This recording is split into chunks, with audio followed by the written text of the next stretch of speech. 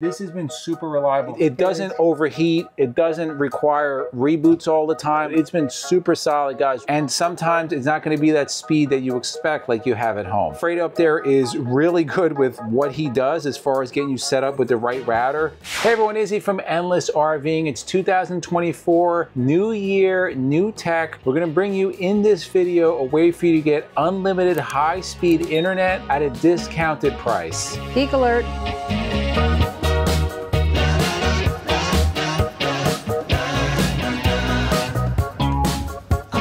Now, if you watched our last video we did on this, probably last March or so, we'll link it above. Many of you enjoyed that video. Many of you took advantage of a way to get internet. This is kind of go from the beginning. We're going to talk about why RV internet is important on your RV, obviously, how you can get it, what's the most common way, and then how you can get unlimited internet and what you should be watching out for. So let's get right into it, guys. What is RV internet? Like, if you never did this before, you have no tech knowledge, RV internet is the ability to get internet, connect to the web in your RV. Now, there's many different ways that you can do that, guys. Before we get into that, why is this important? Some of you may not care. You go camping to stay disconnected, and if that's you, then this video is not for you. You're probably not even gonna be watching this video. But what are some reasons you will want internet on your RV? Well, the first big reason for a lot of people now is that they're able to work remotely, and you need a good, stable internet connection to do that. Second reason, for school. I know sometimes we have Jason with us. He has to log in for school, do things like that. Very important. The third big reason is becoming even a more dominant reason, more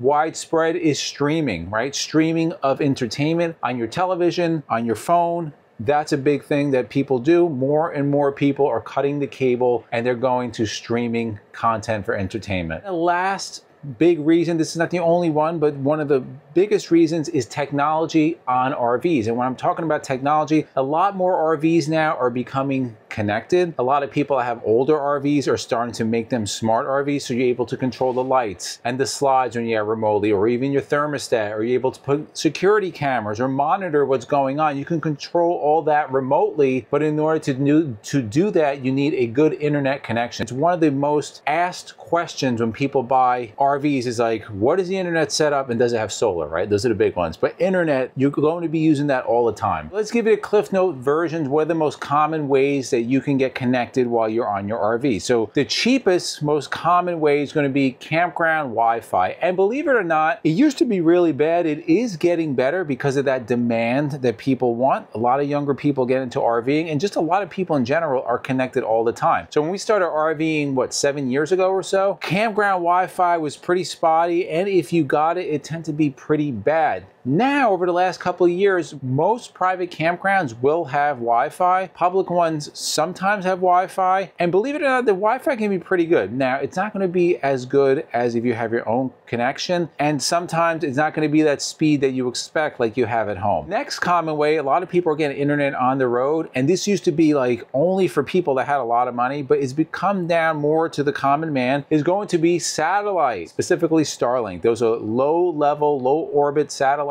Allows you to have high-speed internet pretty much anywhere around the world. We went on a cruise over Thanksgiving. We had high-speed internet in the middle of the Atlantic Ocean, which is, think about it, it's pretty amazing. Relatively affordable, guys. Some downsides, if you have coverage, like as far as trees that are covering, it's a little bit of a problem, but a lot of people have it. A lot of people like it, and it's something that's very common now. It's actually coming standard on a lot of new RVs. The third and the most common way people get internet on their RV is through cellular. So a couple ways through cellular: using your cell phone. If you just need this, you can go on. Most people now have a smartphone. If you're watching this video, you probably have a smartphone. Also, these smartphones, they double as portable Wi-Fi routers. So you can turn on your wireless router on here and it broadcasts a signal and multiple devices can connect. So you can connect your laptop, your television, whatever else you want, your cameras. The disadvantage of that is that if you take this phone away from that location, say you have security cameras, you leave the RV, well, you don't have the internet connection anymore, and there go your security cameras and a lot of the smart functions that might be on your RV. So although this is probably the cheapest way, it's definitely not the best way. Another big disadvantage is that those Wi-Fi hotspot data plans, they often tend to be limited, and when you hit a certain amount of data used, depending what your plan is, you'll will usually get throttled down to almost an unusable speed. So that's really can be a big disadvantage. Now, one of the more popular ways is becoming more and more popular is going to be using your cellular connection or a cellular connection and getting one of these. Now, this is only one of many different types out there, but this is a cellular modem. So inside this box here, there's essentially a modem, like very much in your cell phone, and you put a SIM card in it. And what that will do is these antennas right here will reach out, pull in that cellular connection, and then it will broadcast it out onto your RV via Wi-Fi, and it gives you a secure connection. What are some advantages of this? This is what we currently have. This is what we've had a setup like this for many years now. A lot of advantages, guys. Number one, you have a dedicated network on your RV. So this is specifically for our RV. You tend to get much better speeds with something like this. The hardware in here tends to be better than on a cellular phone.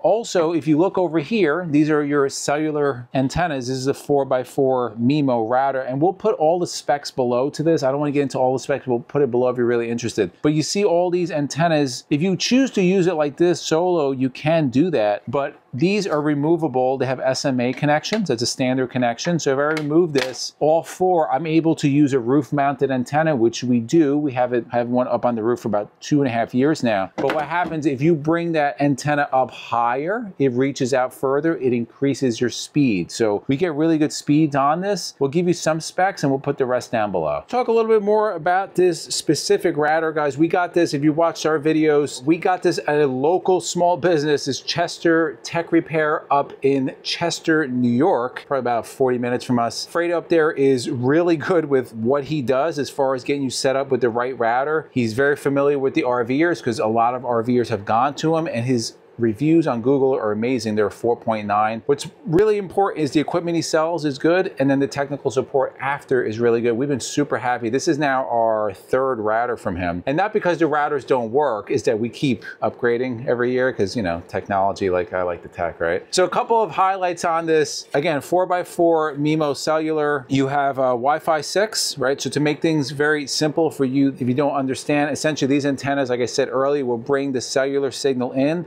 These antennas will put that signal out to you, and then you connect. What's really nice about this is that you can set up, of course, your security passwords on here. You can set up a Wi-Fi guest network. You can name it however you want. If you want to geek out in there, which it gets really in-depth, you can kind of lock into towers. It has all kind of functions on here. What you want to really know are the speeds. What kind of speeds are we getting on here? And of course, the price. But before we get into that, some other specs. This does have 2.4, 5.8 gigahertz frequency, so you really want the 5.8. You're going to get better signal on your Wi-Fi. That's kind of the standard. Also, it is 4G and 5G capable. So this will work on T-Mobile, Verizon, AT&T FirstNet, Walmart plan, pretty much any plan in the US, unlimited plan, will work on here. Now, why we chose to go to Chester, and we've done many videos again, we just want to make you aware, just beware of certain things out there. This is not a third-party provider, guys. You will buy this equipment, and we'll tell you the price, and if this is not the one you like, he has many other ones out there, but you're going to buy this router, you're going to then bring in your own plan. What's nice about this is we're on AT&T FirstNet. We pay $40 a month, $40 a month for unlimited high-speed internet. Now, a lot of people don't qualify for FirstNet, but if you get a prepaid unlimited data plan, you put the card in here, it works. That could be a Walmart plan, T-Mobile Home. I think they're as low as $40 a month. Cricket,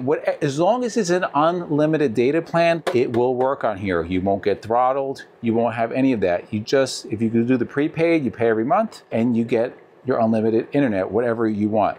You don't have to go through Chester Tech Repair. You buy this, he helps you set it up, and you bring your own plan. The reason why I say this is because, guys, we've tested a lot of routers over the years. There's a lot of companies out there. I know there's one in Jersey that sent us equipment. I think it was Connectin. Was that? Yeah. They sent us the equipment. It worked. It was nothing compared to we actually sent it back. We said we have to test it out for it was close to a year. It was probably about 8 months. The speeds were just not there. We were getting like 25 down, and it was very spotty. That's not to say it doesn't work. This is a lot better. I know with them, you don't own the equipment. equipment, this you own the equipment. And the big reason why you want to own the equipment is that this is just a box. The hardware inside you can upgrade all the time. So if you watched the video we did last year, we'll link it above, same box. But recently I went back to Chester, and for a very small fee, you can update the modem in here. And that is what's constantly changing. So every year these things get faster and faster. Recently had a long trip to Florida, about 2,300 miles round trip. I did do speed tests, stationary,